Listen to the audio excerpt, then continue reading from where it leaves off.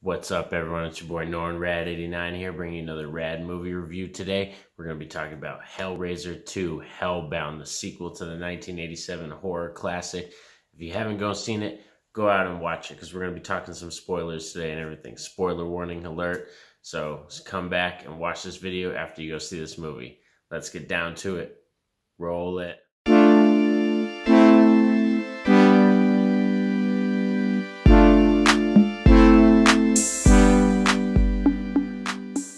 So, Hellraiser 2, Hellbound, the sequel to Hellraiser, the first one, the classic horror film and everything, done by Clive Barker. This one is directed by Tony Randall and written by Peter Atkins. So we got some different people coming in to do it, but it's based off of a book that Clive Barker did. So before we start talking about it, let's define a good sequel. A good sequel is a film that doesn't ignore the first one. It has like an homage where it pays attention to the first one, but is able to add to the world that was built in the first film usually. And you want usually a very stable continuity, and you want the production value and all those kind of things to be equal as well. So let's get down to talking about this sequel. So right off the bat, we have some stable continuity because we bring back some awesome characters from the first film. We got Kirsty and Julia return into this film and everything, and we get a very good carry off from the other one. Like if you watch the first one and then you watch the second Hellraiser film, they flow very well together. It's a really good first one and a sequel that go together perfectly and everything. We get to follow Kirsty, our main character from the first one, who was admitted to a psychiatric hospital after everything that happened from the first one, because I mean, not too many people are going to believe you after you explain the stuff about being attacked by Cenobites from a box that got opened up, and your uncle took your dad's skin and everything. Like, a lot of people aren't going to believe you for that stuff. So she gets locked up in a psychiatric hospital and everything. Now we get to Dr. Shannard's character, who is a doctor who actually is interested in her story, and he's her psychiatrist and everything, but he's interested in her story because he's actually been searching out the box and everything. So he actually wants to open up the box and desires to see what's inside of it and everything. So we got someone else bringing another character in who's too greedy and too curious for his own good and everything.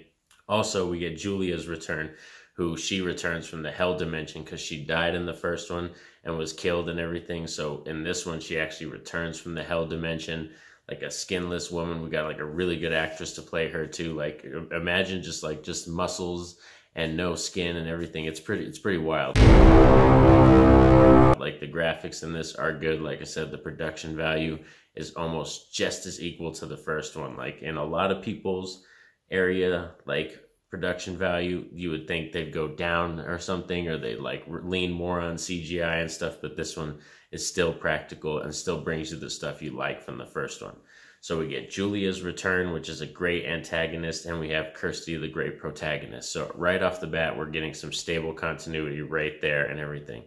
Now we actually also get, like I said, another antagonist in this film, Dr. Shannard, who ends up becoming so obsessed with the box and wants to get inside of it. And he's kind of used by Julia at first. She kind of uses him to get what she wants and everything, but he still ends up getting into the box and all that stuff, which is another amazing thing about this film. We actually get more Cenobite action.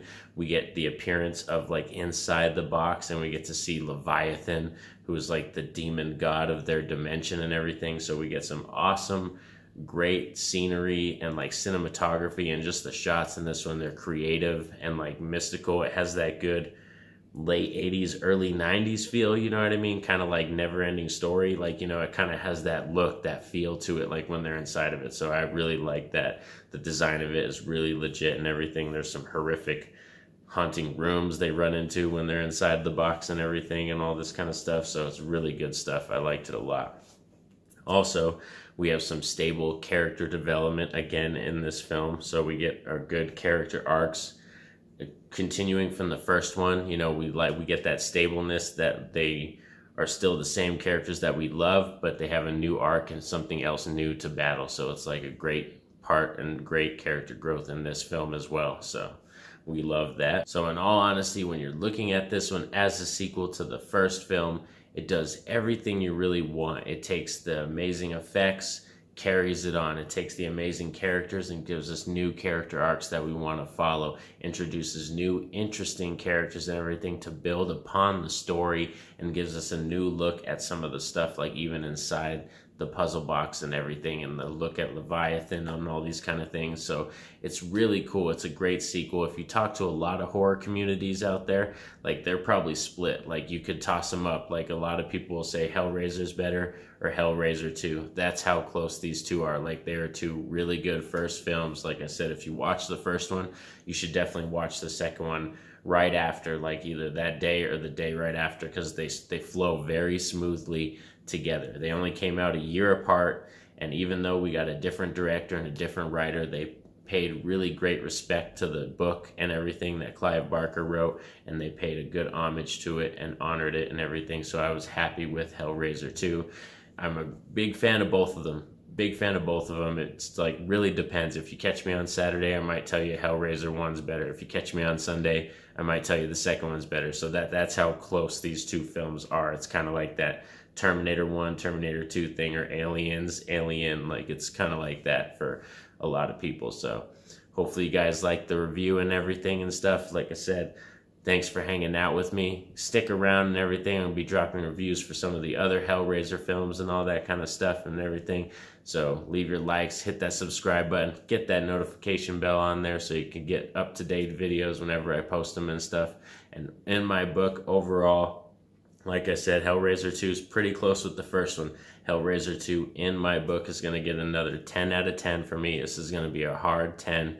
And like I said, depending on what day you catch me, I might say one's better than the other. It just depends and everything. Maybe nostalgia reasons for the first one, but the second one definitely adds more Cenobite action. We get more Pinhead. We get creations of new Cenobites. Like I said, we get great character arcs for characters that we like from the first one, and we get additions of some new characters, and they carry on the same music, the same vibe. So it's everything you really want in a sequel, to be honest. So like I said, 10 out of 10 for me.